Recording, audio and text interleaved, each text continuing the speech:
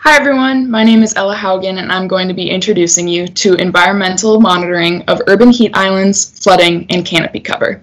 We will introduce these phenomena and explore their causes and risks. We will also examine how urban heat islands, flooding, and canopy cover can be monitored and researched using remote sensing.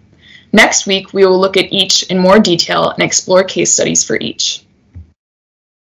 First, let's look at urban heat islands. What are urban heat islands? Urban areas experience higher temperatures than outlying areas, and that difference in temperature is what constitutes an urban heat island. The temperature difference is usually larger at night than during the day, and is most apparent when winds are weak. An urban heat island happens when a city is warmer than the area around it. There are two types of urban heat islands.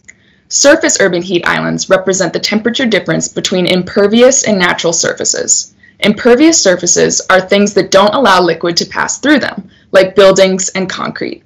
These things are common in cities, and they take longer to give off heat than things like trees, which are common outside of cities. This image illustrates this. Things like roads are red, showing that their surface temperature is much higher than surrounding natural surfaces, which are blue and green. The second type of urban heat islands is atmospheric urban heat islands, which refers to effects on air from the surface to treetops and rooftops. So, what causes urban heat islands? Difference in temperature has to do with modified land surfaces. Temperatures vary in cities due to the amount of space that water, soil, vegetation, and impervious surfaces occupy. Remember that impervious surfaces don't allow fluid to pass through them, such as buildings and pavement. These surfaces absorb rather than reflect the sun's heat, which make it hotter. Tall buildings act as obstacles and reduce wind flow, which would make it cooler. Less vegetation minimizes the natural cooling effects of shade. Vehicles, air conditioning units, buildings, and industrial facilities all emit heat.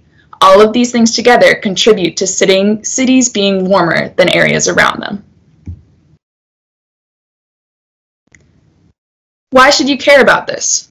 Urban heat islands can pose a risk to city dwellers. These include increased risk of heart-related mortality and morbidity, energy and consumption, elevated emissions of air pollutants and greenhouse gases, and degraded water quality.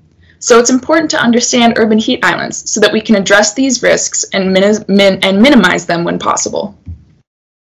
Next, we will look at urban flooding.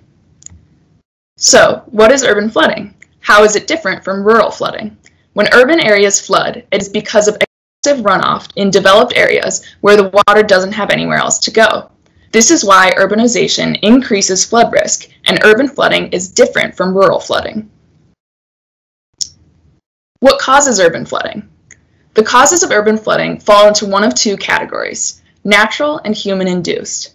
These things are all closely related, and often urban floods happen due to a combination of natural and human-induced causes. Some natural causes are heavy precipitation, snowmelt, river floods, and coastal storms. Some human-induced causes include a lack of proper drainage systems, unplanned development, and infrastructure failure. There are many. It is a danger to humans. It can cause damage to things like buildings, housing, roads, utility works, and drainage systems, and can have direct economic impacts. It is projected that by 2050, 2/3 of the world's population will be living in urban areas, and this prompts rapid, unplanned increases in urbanization. This can lead to inadequate infrastructure that makes cities more vulnerable to floods. Now let's look at urban canopy. Urban canopy is the layer of leaves, branches, and stems of trees that cover the ground when viewed from above. In the image to the right, you get an aerial view of an urban area, and all of the trees in the image are urban canopy.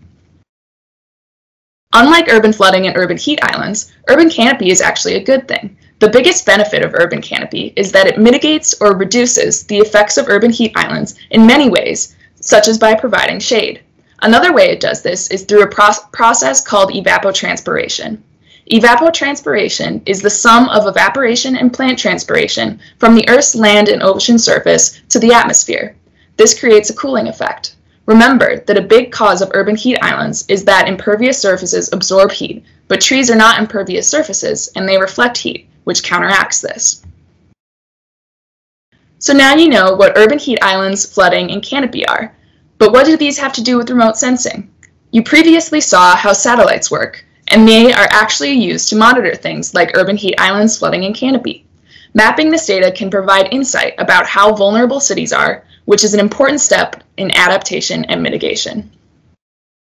Some key things to take away from this video are that urban heat islands happen when a city is warmer than the area around it.